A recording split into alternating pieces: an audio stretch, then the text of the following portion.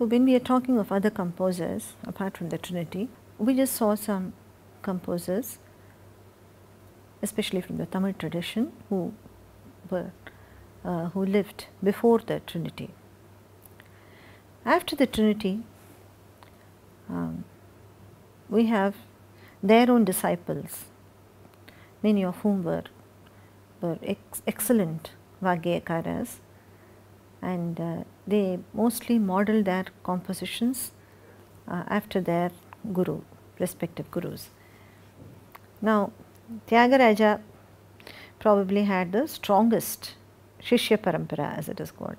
This Shishya Parampara is a lineage of disciples. Tyagaraja had, we speak of 3 different Shishya Paramparas of Tyagaraja: the Malajapet, the Umayalapuram, and the Tilaisthanam. We speak of them as separate Shishya Paramparas because they were propagated through 3 different individuals, all of them Shishyas of Tyagaraja. The recensions of the songs and also of the compositions are also slightly different, sometimes quite different. Now, Valajapet Venkatramana Bhagavatar, who was Tyagaraja's disciple, a beloved disciple, we are told, he was a composer of considerable merit. He composed in Telugu, and in fact his composition on his own guru, on Tyagaraja Swami, in Ananda Bhairavi, is a gem of a kriti. He says, Guru Varu Mahimala Nemani Bhuvilo Kuniyadadura. The Mahima, the greatness of the Guru, it's not possible to describe it. And there are many other compositions of his which have come down to us.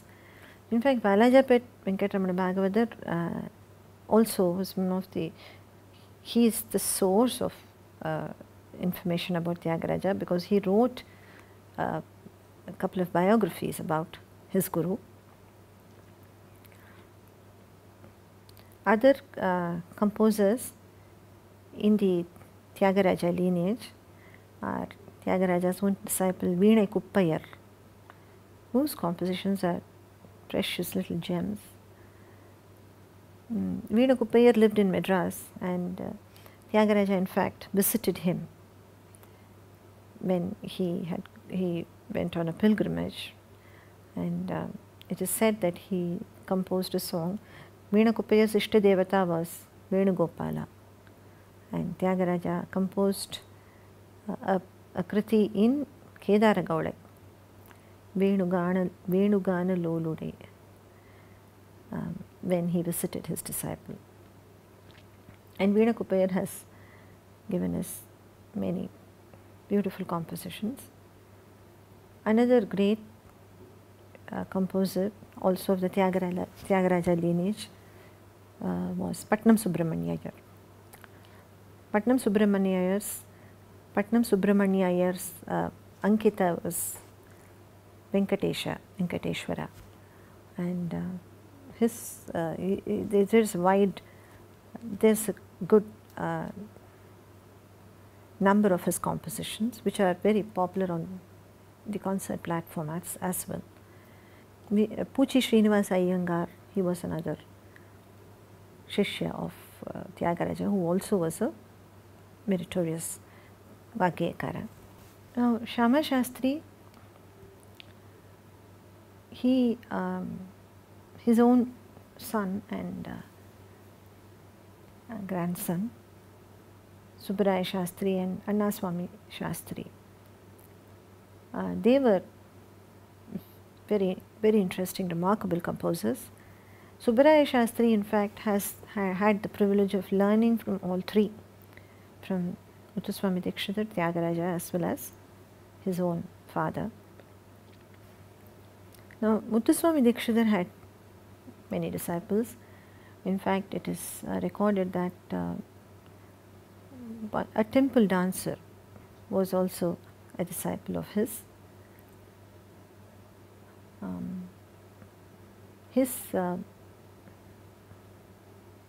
his nephew Subbarama Dikshidhar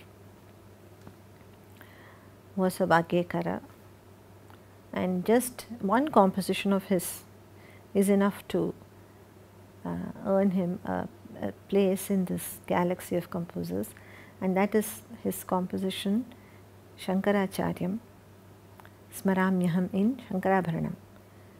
It's a magnificent composition, but the contribution of Subbarama Dikshidhar is more than in his capacity as a Vagyekara. He authored a book called the Sangeeta Sampradaya Pradarshini. It is called SSP for short. This book was published in 1904, and it has a very, very interesting story behind it, how it came to be. And the main characters in the story are Subbarama Dikshidhar himself, who is an orthodox Brahmin attached to the Ettayapuram Samsthanam, the court of Ettayapuram. The other very important character in the story is one Chinnaswami Mudaliyar, who was a Catholic Christian living in Madras at that time. And other small, very critical roles were also played by the Hindu newspaper and the Raja of Ettayapuram. You can read the story at this link. But so the Sangeeta Sampradaya Pradarshini was written at the behest of Chinnaswami Mudaliyar and with encouragement from the Raja, and it is a treasure of compositions. Subbarama Dikshidhar has very painstakingly notated a whole lot of compositions in this, not just kritis, also varnams and lakshana geetams and so on. And he has also tried to indicate the gamakas of the compositions, how the gamakas are to be rendered. So it was a labor of love,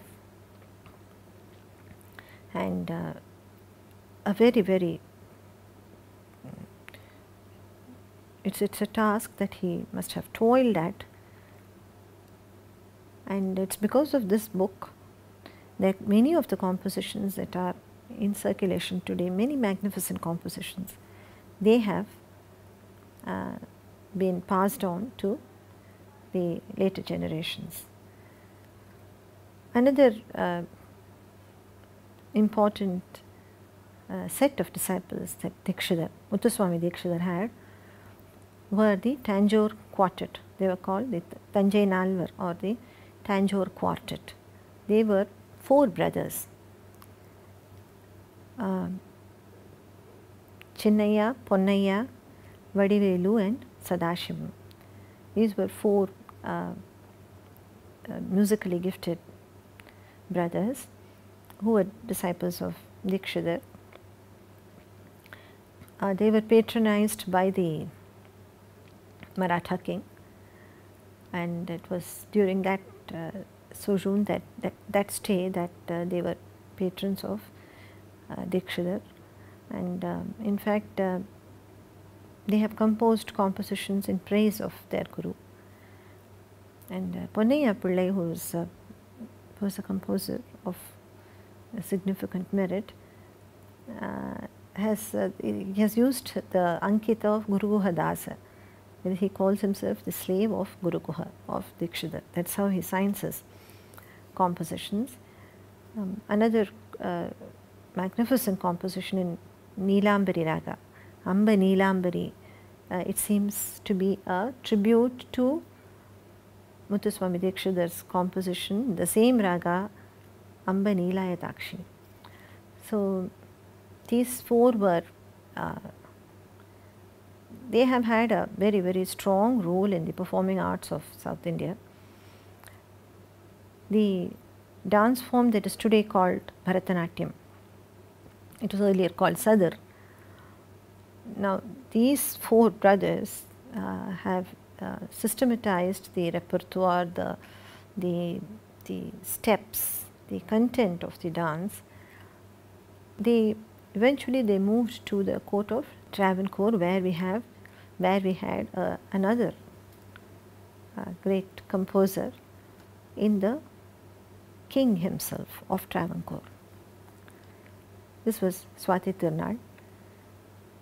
Swati Tirunal particularly is supposed to have patronized Vadivelu,